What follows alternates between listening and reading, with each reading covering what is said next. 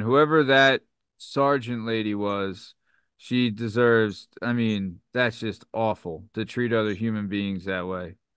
Awful. Bro, that is terrible, bro.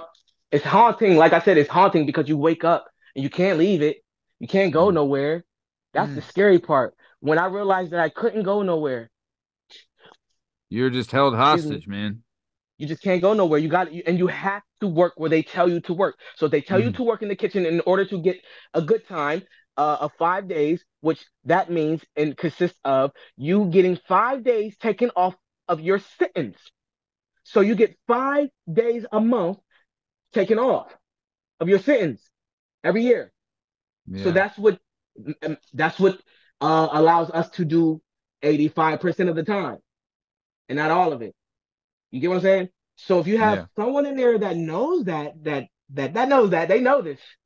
They know this. They're like, oh, these motherfuckers up in here working. They gotta work in order to get good time. They want to go home.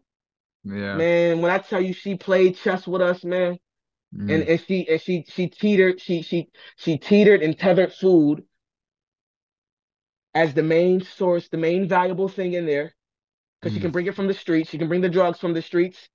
She had all access to everything any man wanted from the streets. So whose side do you think they gonna take? Yeah.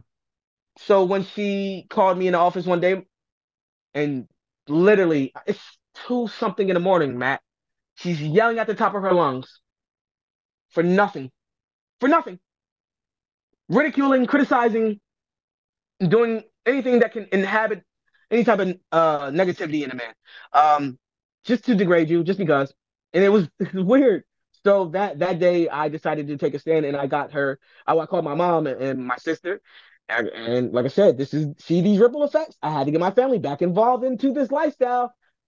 Here are the ripple effects again. Now I get my mom involved again. Hey, mom, I got a problem going on with an officer. But my mom, she's not playing. What the fuck are you talking about? She got any long story short, short story long, it got situated. But why did it have to happen though? You get what I'm Yeah. saying? It Yeah. shouldn't have to happen. Yeah. We're just doing time. We're not asking for all the frivolous nonsense content that is occurring here.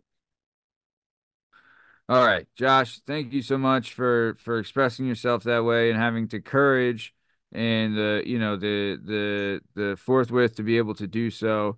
I mean, you really put yourself out there, and I can't tell you how much I appreciate you sharing that and you're and putting your true feelings out there. It really means a lot, and I'm really thankful for that. And I hope in some way it's healing for you also to be able to speak about it because it is rough.